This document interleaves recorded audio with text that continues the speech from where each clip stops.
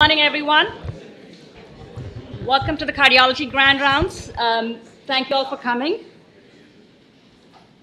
These are the upcoming lectures. On the 10th, we have Dr. Heist, I hope I'm saying it right, from University of Iowa. And then Virginia Walkman is going to do a PACE presentation on the 17th. The 24th, Dr. Cabin is giving us a lecture.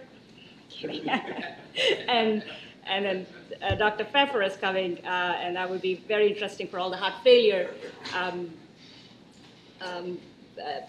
folks to come with all the research that Dr. Pfeffer did in ACE inhibition and aldosterone receptor blockade. And then we have more case conferences after that in November.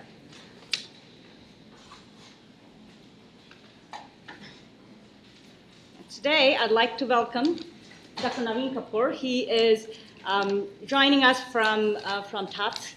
He's an associate professor at Tufts. He's kind enough to come and talk to us about cardiogenic shock management. Dr. Kapur has contributed a lot to this field. He wears a number of hats at Tufts. He's the executive director of the Cardiovascular Center for Research and Innovation. He's also the director of Acute Circulatory Support Program. He's the director of Interventional Research Lab and also the director of Cardiac Biology Research Center. Dr. Kapur, after he finished his medical school at Georgetown, he went on to do his internal medicine training at Beth Israel, and then did his cardiology fellowship at Johns Hopkins. He stayed there for heart failure fellowship, and then interestingly, he figured that he didn't get enough blood and gori with that and decided to do interventional fellowship. So he's board certified in both. He's double boarded in both interventional and heart failure, which I thought was very fascinating, and he brings that perspective. And you'll see in his talk how he kind of gets the hemodynamics and the interventional with MCS into play when we discuss care of cardiogenic shock patients. And 10 years ago, he went back to Massachusetts and joined Tufts, where he started working on device development, mostly short-term devices, and then their lab was the first to show us the role of cardiac unloading and activation of cardioprotective signaling. He also worked on TGF beta, coreceptin, endoglin, its role in fibrosis, and he's currently working on suppressing the endoglin and has NIH grants to see if that would help survival in both right and left-sided heart failure. He's also the national PI of some of the pivotal trials that we talk about when we talk about shock management. He's the national PI for the door to unload trial and SHIELD 2 trials. With that, I invite Dr. Kapur to share his thoughts on management of cardiogenic shock.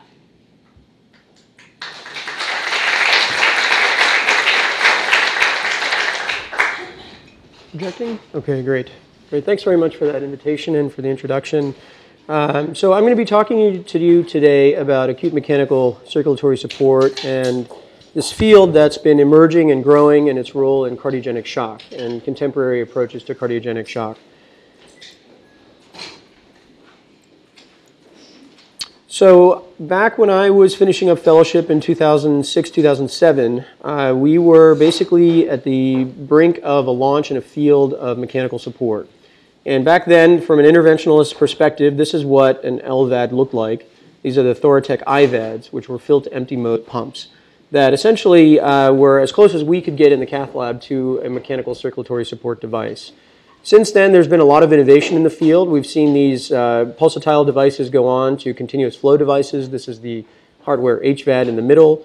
And then these have now become miniaturized and put on a stick, and these are now the Impella devices. These are your microaxial flow catheters, which are delivered percutaneously.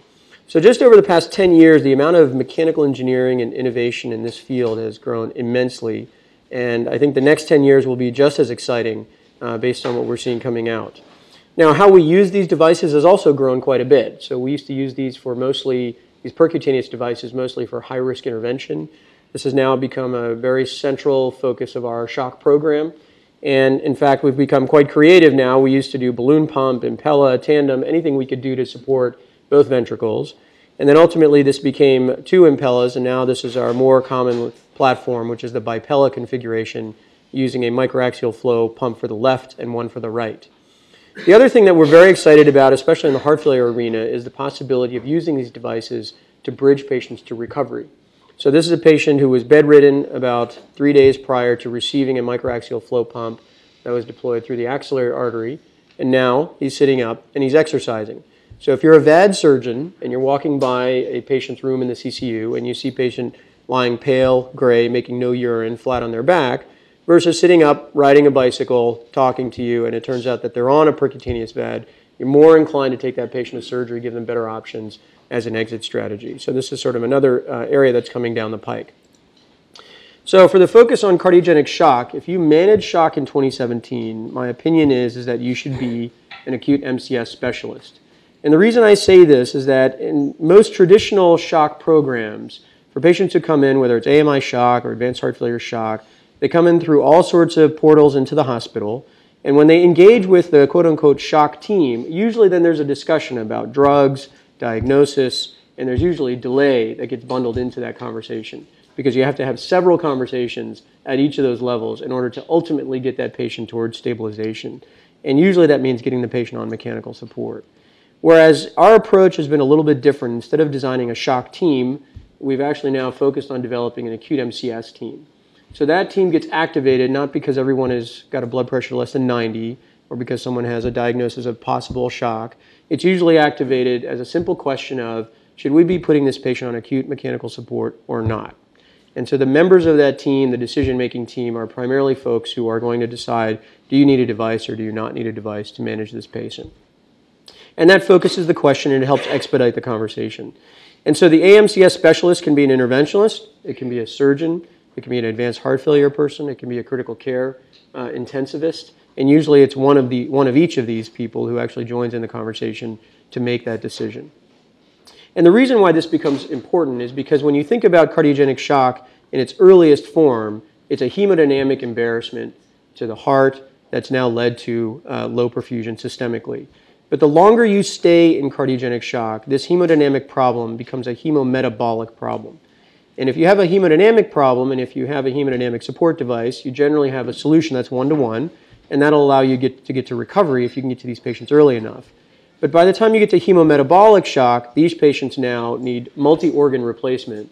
They need dialysis, they need ventilators, they need mechanical support, and at that point you're starting to get to the point of no recovery and you're starting to get towards futility.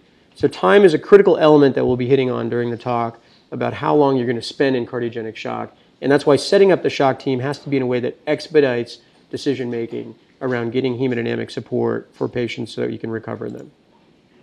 So these are the spectrum of acute MCS devices in 2017. So everyone's commonly aware of the intra-aortic balloon pump, which is pulsatile.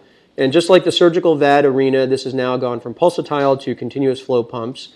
Of the continuous flow pumps, there are axial flow and centrifugal flow types of devices, which is more related to the pump itself. Of the axial flow pumps, this means that blood comes in one direction, comes out another direction, all in line with the motor. The Impella platform is the most common that you're going to hear about. The one that's emerging is coming from Thoratec, now St. Jude, now Abbott, but that's the HeartMate PHP or percutaneous heart pump, and we'll show you a little bit about that. The centrifugal flow pumps sit outside the body.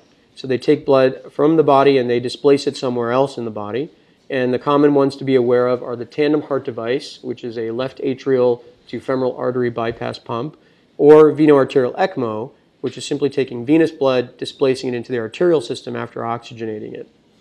For the right ventricle, this is another area that's growing quite a bit. There are devices specifically designed for right ventricular support. The Impella RP, again, is probably the most common one that you're going to be hearing about. And this is a microaxial flow catheter. It takes blood from the RA, puts it into the PA. And then there are, again, centrifugal flow pumps, VA ECMO, the tandem right-sided device, and then something called the Protec Duo cannula, which goes in through the neck and simply takes blood from the RA to PA once again. Now, one of the major issues in this field of acute mechanical support is that we've demonstrated hemodynamic efficacy, but we haven't demonstrated clear clinical benefit in randomized controlled trials. And that's a major problem for the field because designing randomized controlled trials in cardiogenic shock is a major undertaking. And part of the reason why we're here today having this conversation is that people have yet to sort out what is the ultimate shock algorithm. And the innovation from the engineers is going so fast that the education hasn't caught up with just understanding how these devices work, when to apply them, and in what situations. So this is where we know the devices work hemodynamically, but we don't know how to use these tools that we've been handed. So one of the things that we'll also be hitting on is the concept of ventricular unloading. And I think this is a fundamental target of therapy when we're thinking about acute mechanical support. So just like your surgical VADs, the purpose of a VAD is to overtake the function of the native heart and allow the heart to rest while the pump does all the work. And when we think about hemodynamics and the impact of these devices, we break this down into the pressure volume loop, which helps us understand the energetics with each cardiac cycle. So this is one pressure volume loop representing one cardiac cycle. The area inside the loop is stroke work, and the area that's circumscribed between the slope of contractility and the slope of relaxation is the area known as the pressure volume area. And the pressure volume area correlates directly with myocardial oxygen consumption, and that's an important point that we'll come back to at the end. And when we think about how much oxygen the heart consumes and where it's using that oxygen, the majority of that oxygen is actually being used for mechanical work.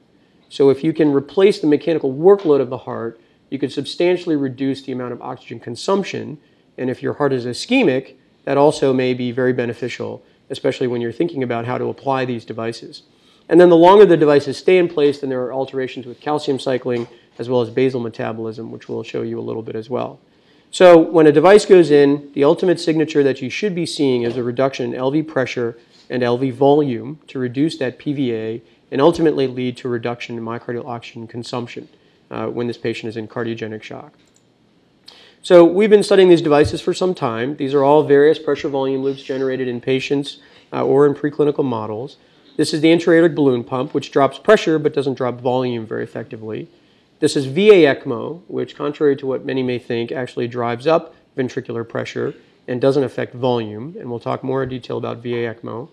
And with the tandem heart device, that left atrial sourcing centrifugal flow pump, it reduces preload very well by reducing volume, but doesn't have that much impact on pressure. And it wasn't until we started working with the microaxial flow pumps that are put across the aortic valve, transvalvular pumps, that we saw a reduction in both pressure and volume and started to get towards that reduction in pressure volume area that we ultimately needed to see. And the reason we did all this work with these pressure volume loops is that the companies hadn't done any of this work. And in fact, if you asked the company, can you show me your pressure volume loops, the answer in 2007 was, I'm sure we have it somewhere. And so now that we decided to do it on our own, we've now begun to understand how these devices work. This allows us to really become creative with our application in the clinical environment. So a few words just to understand, again, the clinical principles of how these devices work. So if you remember to Kantrowitz and the esteemed colleagues back in the 1950s who launched intra-aortic balloon pump, they built it on the fundamental principle of counterpulsation. And it's important to remember that counterpulsation requires native LV pulsation. These devices, when they were first introduced, were designed to enhance coronary blood flow. And the issue in cardiogenic shock is that if you don't have native LV pulsation and your stroke volume goes from 70 down to 20 and you're injecting 20 cc's into the aortic root, there's not that much to counterpulse against. And this study from Susie Joseph and the group at University of Washington in St. Louis demonstrated this very effectively, where they showed that if you had a low RV cardiac power or low LV cardiac power, which is essentially how much function your native ventricles have, then you would have more likely to have these patients decompensate on a balloon pump. Whereas if you had intact ventricular function, your balloon pump may actually stabilize your clinical condition. So the take-home message for counterpulsation is that the more dysfunctional the ventricle, the less functional a balloon pump becomes, because it depends on that native counterpulsation. So this is in contrast to all of the rotary flow pumps that we showed you, where actually they operate on something known as the HQ curve. And the way this curve works is that device flow is directly related to RPMs, which you dial up and down, and is inversely related to a pressure gradient across the aortic valve. And so, for example, if a patient comes in with a normal blood pressure and you put in a transvalvular pump, you should expect, because the gradient across the aortic valve and diastole is about 75 millimeters of mercury, you'll expect flow of about 1.5 liters per minute.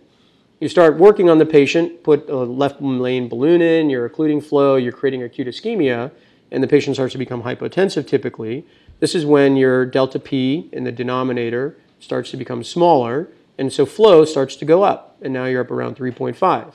And if your patient comes in cardiogenic shock with the smallest delta P across the aortic valve, pressure of 70/50 and 70/20 in the LV, then you're going to have the highest level of flow. So each device has its own HQ curve. This is a representation. But what it tells you is that the more dysfunctional the ventricle, the more functional a continuous flow pump becomes. And that's why you're seeing this shift from intra-aortic balloon pump to now all of the continuous flow technologies, because of the way they work, especially in the cardiogenic shock patient, where you don't have native pulsation to work against. So this was our pressure volume loop that we did early on with the Impella platform. And this is the one that changed our entire shock program from a tandem heart balloon pump program and switched us over to an Impella ECMO program for the most part. And what you see here is the pressure volume loop when we activate the Impella across the aortic valve shrink, and you see a reduction in the volume as well as a reduction in pressure. But most importantly, what you see is that the pressure volume loop now looks like a triangle. And normally the pressure volume loop looks like a square. And the reason why that's important is that during those isovolumic periods of contraction and relaxation, that's when the most amount of energy is utilized by the myocardium. And so by taking this triangle, or this square, and putting it into a triangle, you've now reduced the amount of mechanical work that the heart is doing. And that's sine qua non when you see the triangular shape to the pressure volume loop, especially if that's correlated with a sustained mean arterial pressure. So typically what we see in the cath lab is we see you have a transvalvular pump off, you have a transvalvular pump on. And this is a Langston catheter that measures LV and aortic pressure simultaneously. And when you have the pump on, especially if someone has a severely dysfunctional ventricle, the flow goes to laminar flow. The aortic valve, for the most part, is closed. And this transmyocardial perfusion gradient, which is driven by LV/EDP and aortic diastolic pressure at its simplest form, starts to increase substantially as you reduce LV/EDP and increase mean arterial pressure in the aorta. So one of the troubleshooting tips with the Impella platforms, however, has been hemolysis, especially in cardiogenic shock. And so this equation just looks at the blood damage index. This is another paper we have coming out. And basically the primary determinants of hemolysis have to do with the RPMs, or the speed that you put into the pump, as well as the scalar stress along the blades themselves. So there are multiple, and engineers go nuts on trying to figure out what's the ultimate blade design that would reduce scalar stress to improve the hemolysis propensity, especially when you're shrinking these pumps down to the size of a pencil and trying to put them into a patient and not cause shear. So one of the things that we've been studying is looking at hemolysis markers. I think it's an important thing. All patients who get an Impella get LDH and plasma-free hemoglobin Q12 hours for 72 hours. That's now part of the standard order set. And the reason that we do this is that LDH for many of the shock patients that are coming in are already massively elevated because they're coming from the liver, they're coming from the heart, skeletal muscle, et cetera. So we can't use LDH to determine hemolysis. It has to be a plasma-free hemoglobin. And so now the point-of-care test for plasma-free hemoglobin is what we use. And this is where you can identify the patients who might be experiencing that stress of hemolysis from the device itself. So one way to obviate that is to make a bigger pump. The problem is the engineering challenge is trying to put that onto a small French access site so it can be delivered across the aortic valve. So this is the HeartMate PHP device, and this is the one that's being used in the SHIELD II trial. It's a 9 French catheter. It goes through a 13 French or 14 French sheath. And when it sits across the aortic valve and you put it into the LV, what you end up doing is you deploy a 24 French impeller. And this is a self-expanding impeller that gets put across the aortic valve. And the highest flow we've seen ranges anywhere between 4 to 6 liters per minute, anecdotally. And this device is now being studied in high-risk PCI. This was the SHIELD I study that was presented in 2015. And now we're doing the SHIELD II study, comparing the PHP to the Impella device for patients coming in for high-risk PCI. But by making the impellers bigger, now you can potentially reduce the amount of RPMs required, reduce that scalar stress, and potentially reduce hemolysis. And this device works on a very different operating HQ curve than the Impella platform as well. So what about ECMO? So that's the other one that we use quite a bit. And so ECMO takes blood from the venous system, oxygenates it, puts it into the arterial system. So you're pressurizing the arterial system by displacing venous blood from a reservoir into and oxygenating it. So the pressure volume loop starts to do something very different. So now you see we started here. The LV pressure points start to rise up, and the volume points haven't really changed very much. So when you look at this sort of pressure volume loop at the end, you're not seeing a triangular shape. What you're now seeing is a square go into a rectangle. And this rectangle in particular has a very high LV systolic pressure. So now when you're thinking about unloading, we're supposed to be reducing pressure and volume, this device will very effectively increase your blood pressure. And for us on the operating side and clinically, that's a great thing when you've got someone in cardiac arrest, when you've got someone with VT or VF that's recurrent, or when you've got someone who's got complete circulatory collapse due to multi-organ failure. You need to get the blood pressure up. And that's why we use VA ECMO commonly for those types of scenarios. But if our ultimate goal is to reduce the amount of workload that the heart is doing, then this is where it becomes a challenge. And you have to now decide in that AMCS conversation is, what is the ultimate objective and exit strategy for this patient? And why are we using VA ECMO as opposed to LV unloading? So these are the pressure volume loops that we designed. I won't get into the discussion about arterial elastance.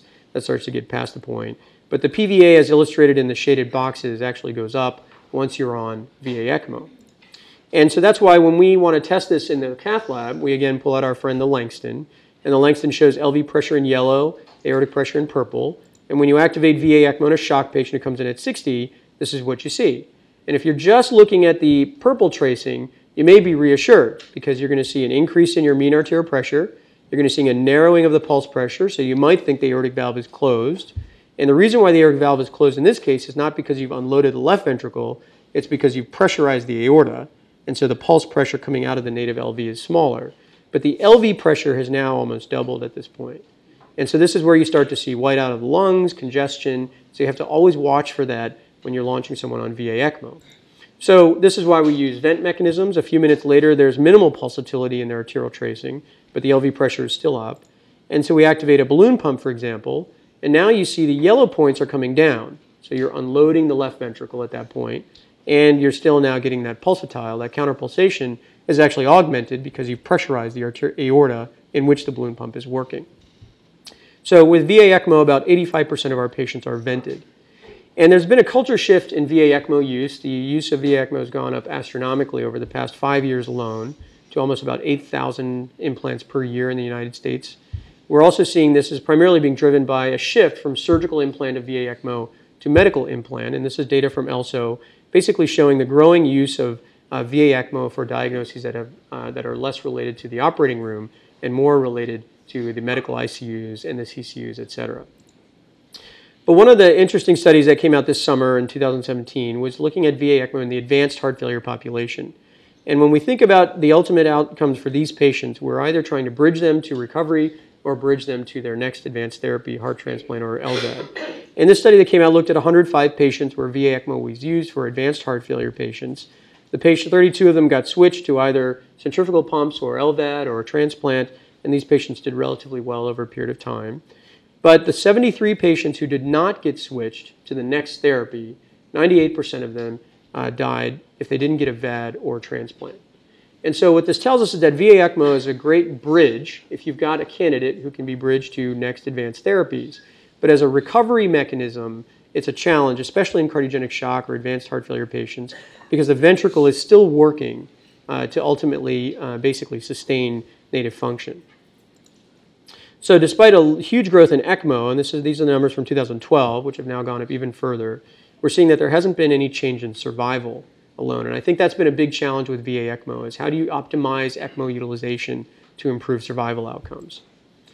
So for the troubleshooting tip for VA ECMO is, of course, now you're doing large bore cannulation, especially if you're doing it percutaneously.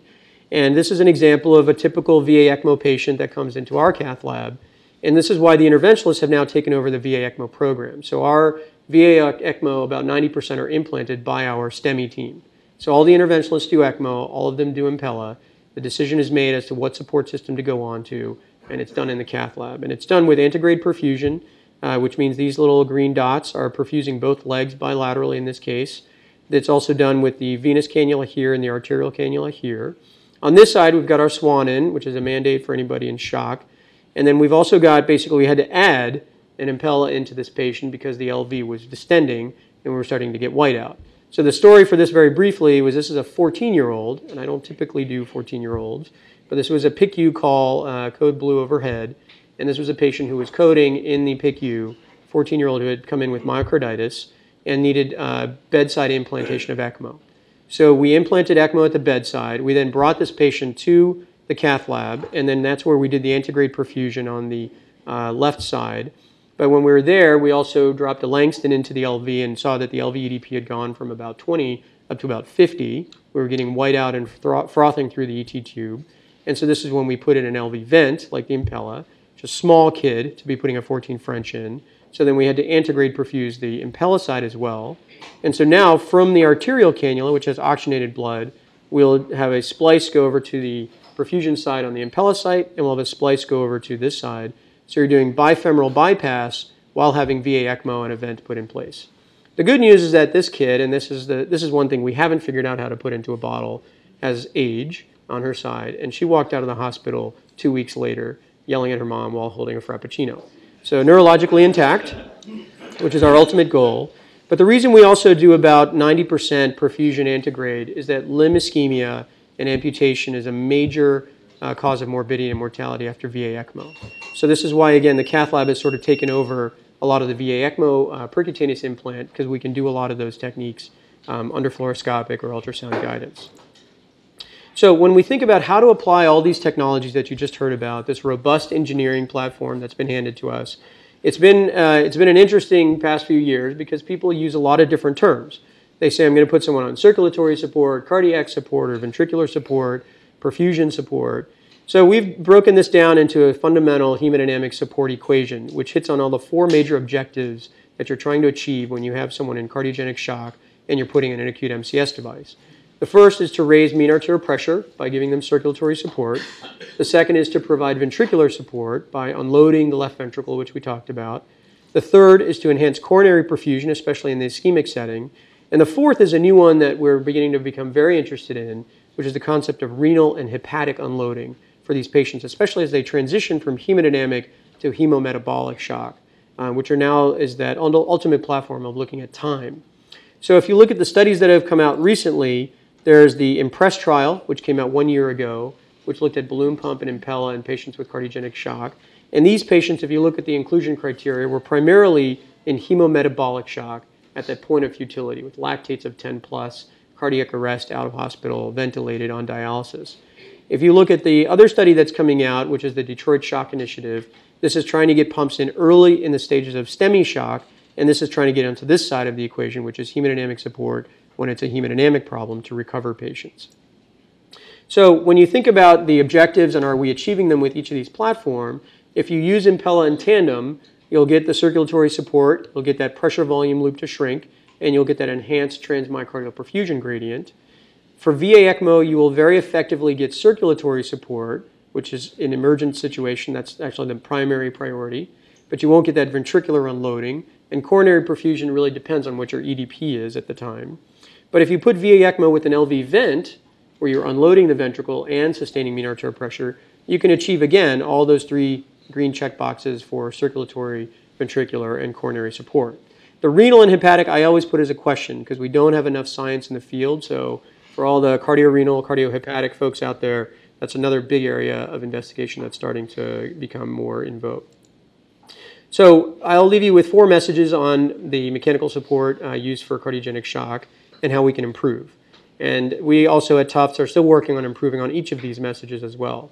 So the first one is that we don't use hemodynamic data to decide to use decision making often enough. And so there are a number of hemodynamic formulas that are out there that we now start to employ in our shock algorithms to figure out what is our next step. The first one is the cardiac power output. This was put out by Scott Finke and Judy Hockman way back in 2004.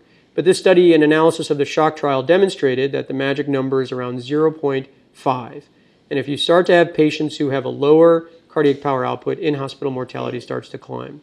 So the first thing we're looking at is what is our cardiac power output for patients who come in with shock on medical therapy, and then what's the effect of the intervention.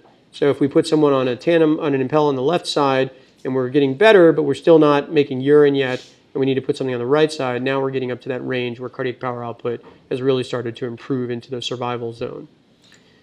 So the use of the PA catheter, I think, is a really important point when it comes to shock. The ESCAPE trial, I think, provided some information about PA catheter use, but also did a lot of damage to cardiovascular medicine, primarily because those were not patients in cardiogenic shock or cardiac units. So there's now more emerging data re-emphasizing the point that if you're going to use hemodynamic support for shock, you've got to have hemodynamic data, and that comes from a PA catheter. So this is a fundamental part of the shock algorithm, is early use of a PA catheter. This also becomes important because this paper from Joe Rogers and the group at Duke demonstrated that in patients with advanced heart failure and shock, it turns out that when you try to look at predictors of morbidity or mortality after coming in with shock, that it's not just your cardiac index. So the magnitude of the cardiac index drop is not the primary determinant by itself, but actually it's your congestive state. So if your RA pressure is elevated and your wedge pressure is elevated, those are actually two of the primary determinants of outcomes. And so the congestive state, I think, is another marker of that transition from hemodynamic to hemometabolic shock, because as you know, if you start to develop nephrosarca because of a large CVP and the kidney can't get rid of that fluid, then you're starting to get renal failure, and that's when the hemometabolic cascade starts to spiral. So we've started to look at this from the heart failure lens in the cath lab, and have started to create a 2x2 table, which you're all very familiar with Anju Noria's work, looking at warm and wet and cold and dry, et cetera, for heart failure. But the question is, what about the hemodynamic profile in shock? So if everybody comes in with a low cardiac index, what if you stratified patients by their wedge pressure and their right atrial pressure? Could you start to define shock profiles where you say this patient has LV dominant congestion, biventricular congestion, or RV congestion, all in the setting of cardiogenic shock? And so this is the scatter plot that we started looking at all of our patients in the Tufts program. So this is our analysis from last year. This has now been updated. But this is what we saw. Each of these patients received either Impella or VA ECMO for cardiogenic shock. When you stratify them by wedge pressure or RA pressure, the majority of the patients are falling in the upper right quadrant where they have biventricular congestion. And so putting in a pump on the left side may or may not solve that problem. Putting in a pump on the right side may not do it. Putting in both pumps, is that the right answer? Now you're talking about even more invasive maneuvering for these patients. And so when we look at the outcome of these patients, and we look at LV and RV patients, we were finding that the majority of these patients do better if you use a univentricular support strategy targeting the dysfunctional ventricle. Whereas the BIV cases, no matter what you did, they still had poor outcomes, mortality of about 50%, and the majority of the patients fell into the BIV congestion group. So is that because we're getting to them too late? Kidneys have shut down, RA pressure is going up, they're refractory to anything in terms of decongestive therapies. This is something that still remains to be determined. And when we look closer at the BIV groups and our utilization of these pumps, we found that about 60% of them were just getting left-sided support, even though they had biventricular failure. And it wasn't until we started using two configurations to support left and right that we started to see a dial in the right direction with a reduction in in-hospital mortality. So BIV congestion is common, univentricular support for univentricular failure, and the question that remains open is biventricular support for biventricular failure. Is that the right way to go? The other thing that we've been working on for some time now is the hemodynamic formulas to assess right ventricular function. So this is our paper that came out in Circulation last month, and this is a summary of all of the hemodynamic formulas that people have proposed to look at right ventricular function and determine whether or not the RV has failed or not. And the most common ones are your RA wedge pressure ratio, your pulmonary artery pulsatility index, which is PA pulse pressure divided by RA pressure, and then of course RV stroke work, which requires a calculation from cardiac output, which can be challenging to measure in somebody who has overt RV failure. So we developed the pulmonary artery pulsatility index back in 2009 in our inferior MI population to identify who's having an RV MI and who's not. And this simple formula basically of PA pulse pressure and RA pressure is a ratio. And the reason we came up with this is what we were looking at every day on rounds when we were evaluating these patients who were on MCS. Do they have a return of PA pulsatility, and have we decongested or reduced their RA pressure at all?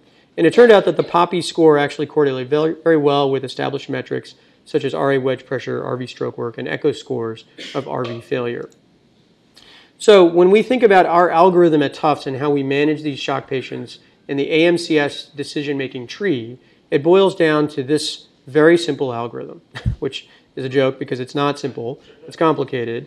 And the reason we actually have to have everyone sign off on this, when we put this algorithm together 2 years ago, this was a series of meetings in a conference room with cardiac surgery intensivists. Perfusion was there, the interventionalists on the heart failure team, primarily deciding, does this algorithm make sense to us or not?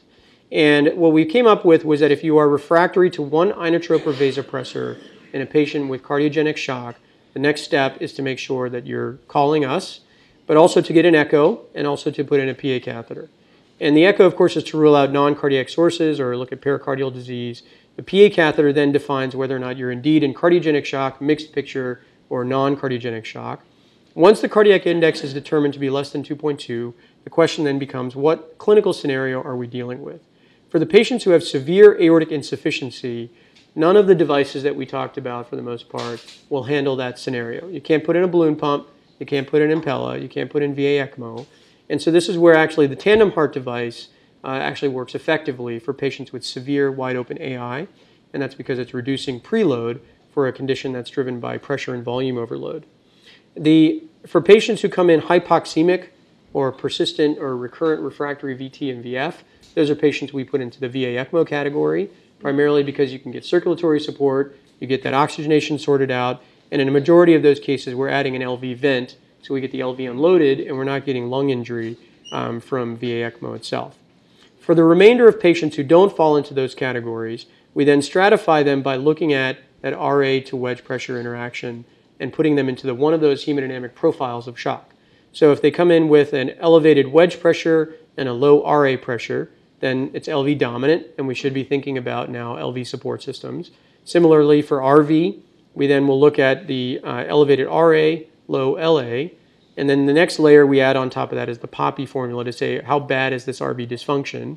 A lot of patients will come in with a PA systolic pressure of 45, but may say their RV is failed by echo. But if your RV is generating a PA pressure of 45, now it's pretty good. It's got some contractile reserve in there. You probably don't need an RV support system.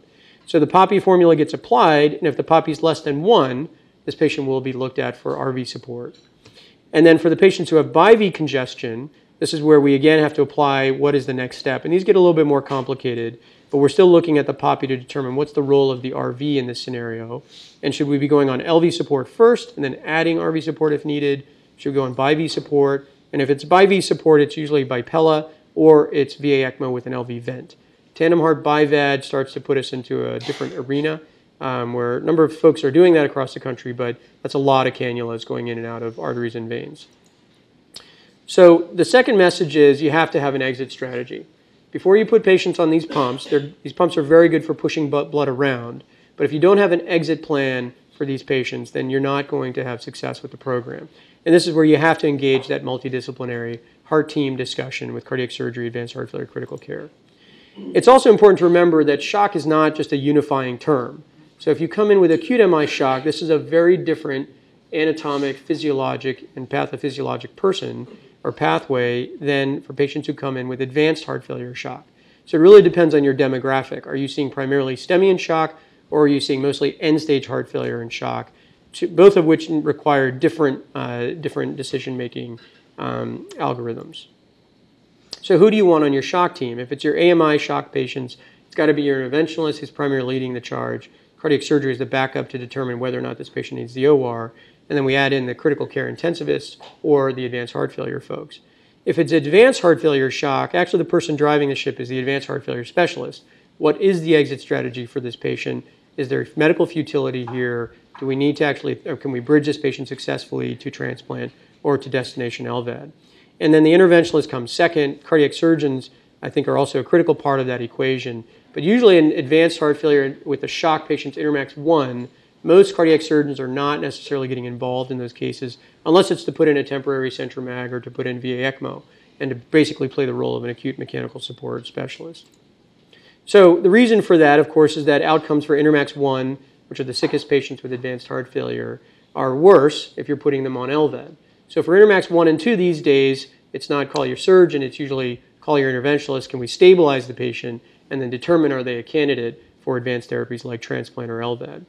And we've seen this reflected in UNOS in the Intermax registry for some time, where bridge to recovery and rescue therapy utilization of LVADs has gone down considerably to far less than 1%.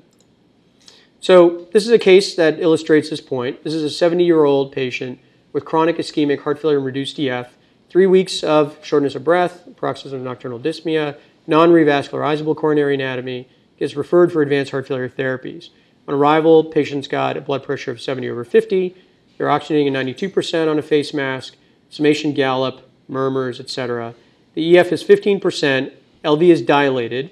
moderate MR, and moderate RV systolic dysfunction by echo. So the surgeons are involved at this point, as well as the advanced heart failure team.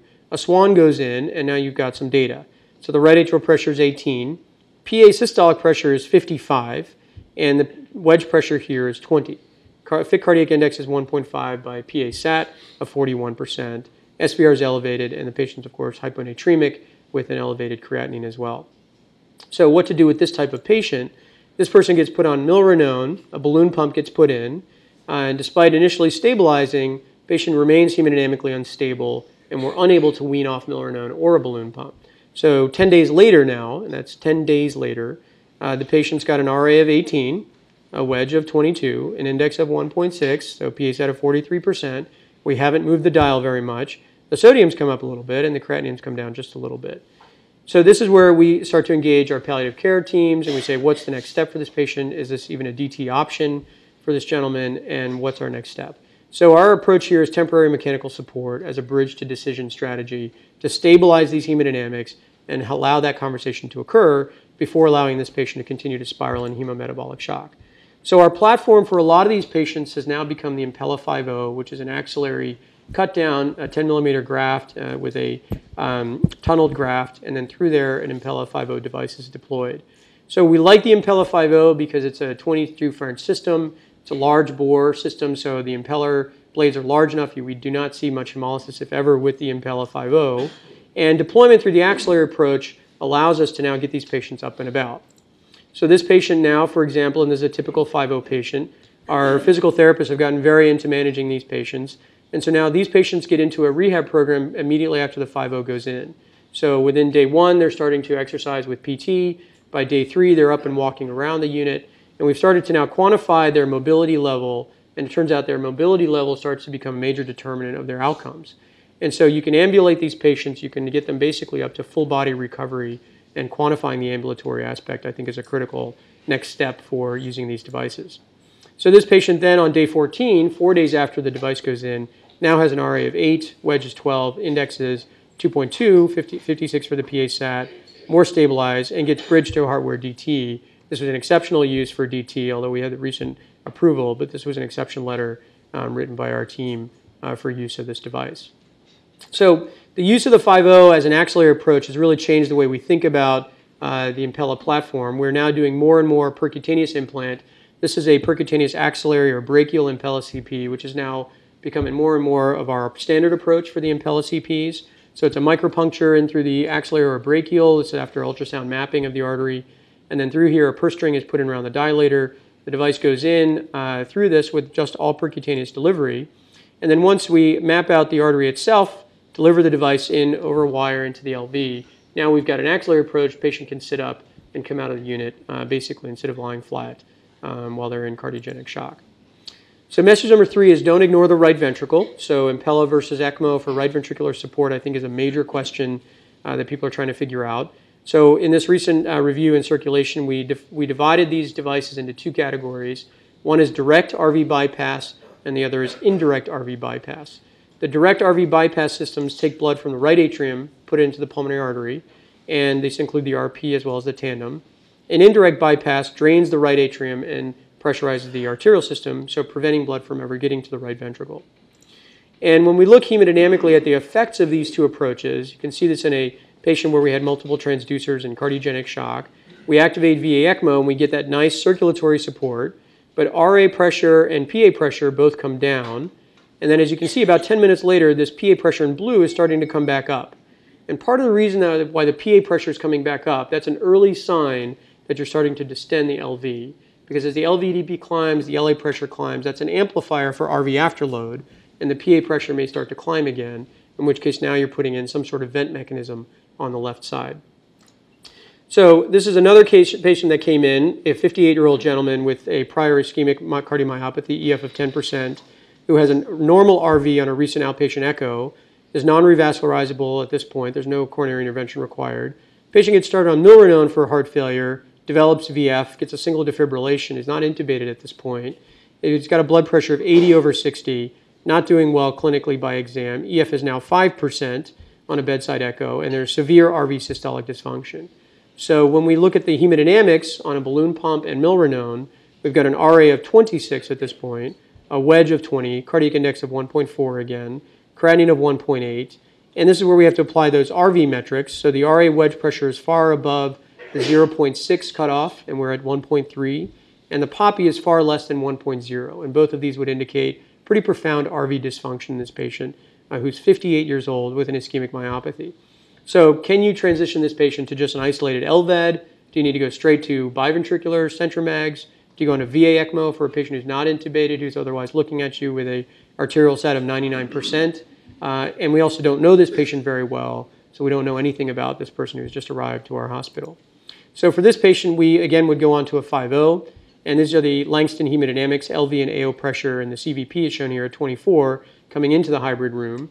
The LV device gets activated, and what we see here is an interesting hemodynamic signature. The LV pressure starts to decline precipitously. So just by activating the LV support system, we're seeing LV pressure come from about 60 all the way down to about 10. And at the same time, the arterial pressures come up, but most importantly, the CVP within a few minutes has gone from 24 to 28. And so now you're seeing that effect of activating a percutaneous LVAD on the left side and what it does to right ventricular venous return and congestion when the RV is not working. And so the next step here is to start thinking about the use of a right-sided support system like the RP. So this is the device being implanted over a wire percutaneously from the femoral vein into the PA position. So a few minutes later, while the RP has been set up in the room, CVP's gone to 34, your LV systolic pressure now is 5. And that's probably the lowest LV systolic pressure you'll see, and that's probably the largest LV AO gradient you'll see. But this is now becoming an indicator that you've evacuated all the blood from the left ventricle. There's no venous return to the left ventricle because there's basically no RV function. And so you've put in a pump into a Ziploc bag and you've evacuated the bag. So now we put in the RV system, and you can start to see here with the Langston that we're returning all that flow back into the LV. The LV is now generating that pulsatile waveform again. We've gone from a pulsus paradoxus here because of profound RV failure with a decompressed LV to now just simply a flat mean arterial pressure, non-pulsatile, unloaded tracing, and the CVP starts to come down within about 10 minutes to 22 again. So this type of hemodynamic interrogation, I think, is where the cath lab can accelerate your decision-making quite a bit, and that's because we can use tools like a Swan, a Langston, to determine what's the next step. And we see this LV suction event that occurs over and over again in multiple patients who come in requiring biventricular support and cardiogenic shock. So this was this patient's configuration. 24 hours after the bipella, we're now got an RA of 12, wedge is 15, index is up, SAT's about 67%, and we're now starting to think, what can we bridge this patient to? And the main question for this 58-year-old was, can we get them to an isolated LV support system or not? And so preoperatively, the surgeons love to see someone who's pink and peeing, and basically we're now seeing this patient goes into the OR, gets a HeartMate 2, the Impella RP is left in place primarily to allow the RV to have support because you're coming off pump. And so by leaving the RP in, it's in until postoperative day 5, and then the RP comes out, and then you can just leave the patient on the LVAD alone. So bridging those marginal RV cases through to just LVAD alone and letting them go home is an important use of the hemodynamic data as well as the use of these different support strategies. So we've been doing this more and more now in the cath lab for myocarditis or some of the shock patients. This is a myocarditis patient where we're on BiV support. We support both ventricles and we discharge to recovery without having to do any more surgical cut downs, and it's all percutaneous. This analysis will be coming out, which is our bipella paper that's coming out, looking at 20 patients of bipella. The main take-home messages here were that survivors tend to do better if you put both pumps in at the same time, so simultaneous, not staged implantation. And also, if you can get to the patients before they're on 2 pressors, that's when they tend to do better than if you're waiting until they're on multiple pressors. This is another paper coming out in JHLT, which looks at the INTERMAX 1 patients who got an Impella 5.0, and it turns out a major determinant of outcomes in these patients was moderate to severe RV dysfunction on echo. So the limitation of just having biventricular failure and univentricular support, the RV is always going to be an issue in this population. So the final message here is that when you're skating on thin ice, your safety is in speed. So that's where that AMCS program has to come into play. You've got to get to these patients before they're advancing past 1 inotrope. Once you're on 2 or 3 or 4 plus, your mortality starts to go through the roof. The lactates don't correlate as well. It's mostly the inotropic usage that we're seeing. We also know that with balloon pumps, we're still using balloon pumps. And in fact, in our population, despite the data that's come out, about 65% of patients are on a balloon pump prior to getting Impella or VA ECMO. And we're seeing less of that, where our intensivists are now saying, you know what, can you go straight to a mechanical support system as opposed to going to balloon pump first? And that's I think, is helping with our outcomes. So a final case that I'll show you is this is an 80-year-old gentleman who came in, and this was a patient who came in with ACS and STEMI, pain-free, EF 35%, normal RV. They've got a 90% left main, 100% RCA. It's a pretty straightforward CABG case. The patient's hemodynamically stable. But while awaiting CABG, the patient develops cardiac arrest, 20 minutes till they get ROSC. And this is now in an 80-year-old gentleman with in-hospital arrest, multivessel disease. It's now 2 in the morning, so there's nobody in the hospital. The patient gets a balloon pump put in by the interventional team overnight, and the hemodynamic signature shows very nice diastolic augmentation with the balloon pump. And that's a very reassuring finding. The problem is that a swan didn't go in at the same time. And so 6 hours later, with the balloon pump and this beautiful diastolic augmentation tracing, they've got escalating inotropes. They're now on 3 pressors in an 80-year-old who's got a balloon pump and cardiogenic shock. We come in the morning, and our first intervention is to put in a swan. The RA is 22, the wedge is 24, POPI is 0.5, and the PA-SAT is 24% in this patient. And the problem with that is that when we see this diastolic augmentation on balloon pump tracing, we're often very reassured because we think the pump's doing exactly what it's supposed to be doing. And the main take-home is that diastolic augmentation does not equate to augmented cardiac index. So you have to have that swan in place to make sure your pump is doing what it's supposed to be doing and achieving the goal that you want it to achieve, which in this case is not just blood pressure, it's getting more cardiac output.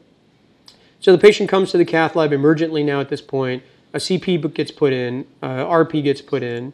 We end up now with this hemodynamic configuration where there's non-pulsatile flow, stabilized mean arterial pressure. PA-SAT's beginning to come up. Now we're at 44%. Arterial SAT stays at 98. If the arterial SAT was low, we would have done VA ECMO for this patient on the algorithm. And what we're seeing now is we can do a PCI, and so a simple bifurcation left main, which many people say that's amazing. And you'll see tons of this at TCT and FSCAI, and a lot of tweets and WhatsApp things all showing these types of crazy configurations. But for us on the AMCS team, the problem is the patient died. And that's because we ignored the door to support time.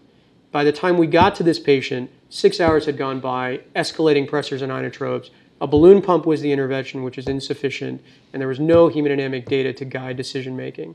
So for us, this was actually a major failure of the AMCS team, and we had multiple meetings about how to avoid this in the future for these types of patients who are otherwise coming in pretty stable and STEMI. So we're seeing an evolution in the field. We're seeing that for the cardiogenic shock arena, medical therapy in 1999 was the major shock trial for early revascularization. This now is coming up to the Door to Support initiative, and there's a new initiative in New England called the New England Cardiogenic Shock Initiative to develop a prospective registry which is designed to look at STEMI shock patients.